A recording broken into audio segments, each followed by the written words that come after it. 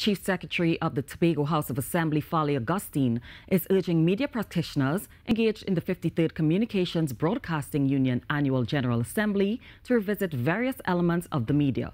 During the opening ceremony at the Magdalena Grand Hotel on Monday, Mr. Augustine said misinformation and disinformation has become prevalent.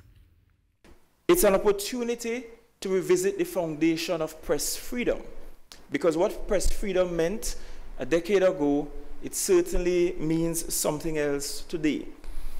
You have an opportunity to also revisit the issue of ethics, the issue of how we manage information, and how you tell your stories. The Chief Secretary also stressed the need for Caribbean media to tell the Caribbean story.